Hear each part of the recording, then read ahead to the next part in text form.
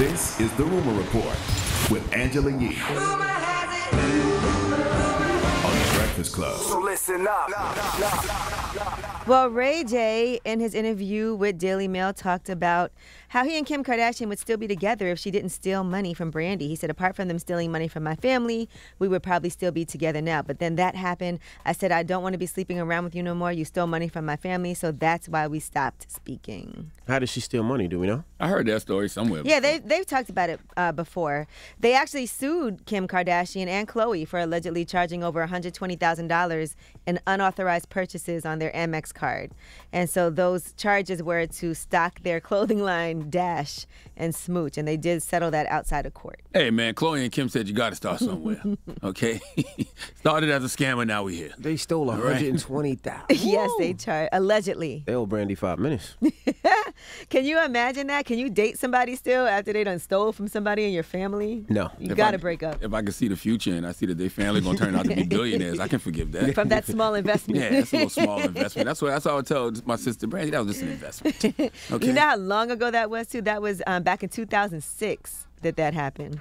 All right, now, Mark Lazary, who's the co-owner of the Milwaukee Bucks, he talks about some advice that he gave to Giannis Antetokounmpo on how to handle his money, and he told him not to have his money in several different banks. You know, Giannis talks about how he came from selling trinkets on the streets of Athens alongside his brothers to, of course, now in the NBA, being a huge star and getting used to living in the United States after having lived the way that he did in Greece prior to coming over here. So here is what Mark Lazary had to say about investing.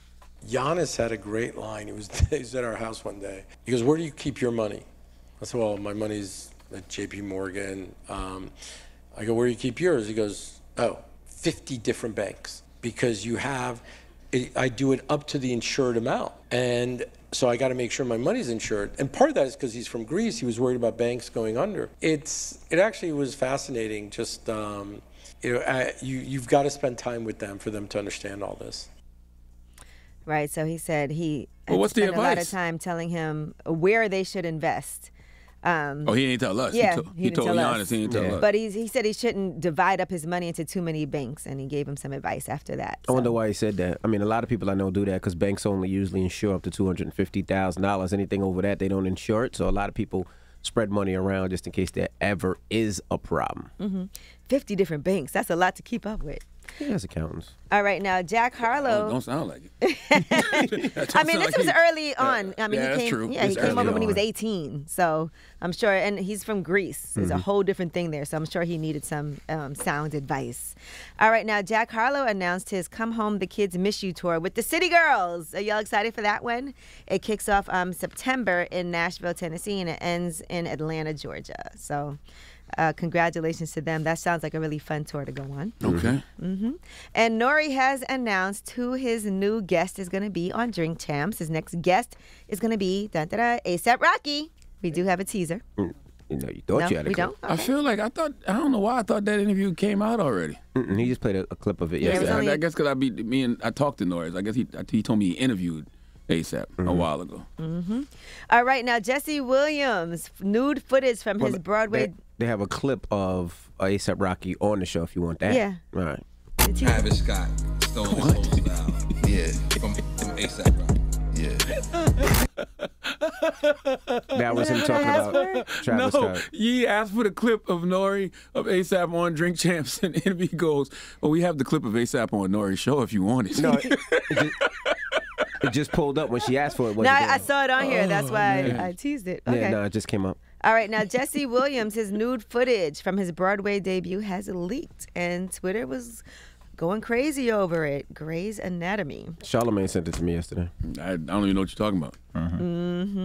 Now, Jesse Williams has talked about this to Page 6 last month. He said he was terrified, but then I noted that was what I asked God for. I asked to be terrified. I asked to do something that was scary and challenging and made me earn it and made me feel alive and not comfortable. So there is nudity in this, some full frontal nudity, and but why are those they- pictures have leaked. Why are they saying it leaked when it's a Broadway play? Well, you're not supposed to take pictures at Broadway plays at Oh, all, especially okay. when there's nudity. I've gone to Broadway plays before. I took my mom to go see Frankie and Johnny, and there's nudity in there, and they tell you you're not supposed to take pictures anyway, Gotcha. but they're very strict about taking pictures, especially when the actors are on stage and they're nude. You don't want to violate their privacy in that space at all.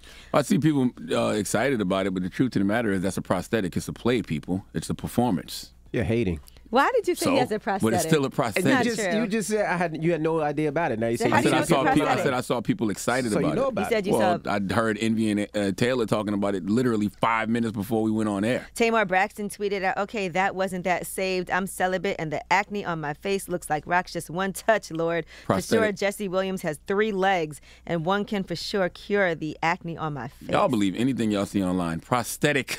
You a hater. Okay. They say That he is was a prop. pushing. They say he's pushing P. So I don't know. Yeah, pushing prosthetics. You are a hater. Ooh, all right. You want a Well, hug? Listen, let me talk about things that I can relate to, like the fact that Vice put out a documentary yesterday. Vice put out a documentary called "Men with Micro Penises." Tell us about life with a tiny penis. Okay, well, talk to us. this came out yesterday. Did you watch it? So, I didn't watch. I read some of the. I'm not gonna lie. These stories sound horrifying.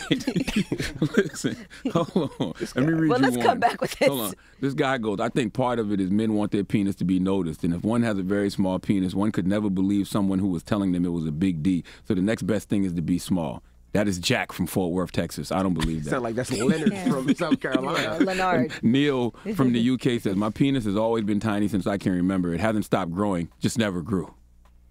Wow. True stories. Wow. Vice, salute to Vice. They put this out yesterday. Salute to him. All right, well, All right. Well, that is Representing for the underdogs. your rumor report. you're in good company now, brother. Yeah. All right, who you give me a donkey Your to? story. It makes it easier for you, right? You. Envy, since No. you the bottom, Yeah. What? right? Bottom Then of on the what? top, it makes it easier, right? What are you When I talking put that little USB in your butt, What? He has no problem walking after. none whatsoever. None whatsoever. He can run. He You can hear ride me? horses. Y'all not turning. No issues. Y'all not turning me gay today. I'm just telling y'all. Not, Turning. yeah, you're not making me turning me. You whatever. turn. Who you giving your doggy to, man? Oh, man. 4 after the hour, Marcus Renard Hubbard, he needs to come to the front of the congregation. This is a prime example of why everybody don't need to be in jail, but we'll discuss. All right, we'll get to it next. It's the Breakfast Club. Good morning.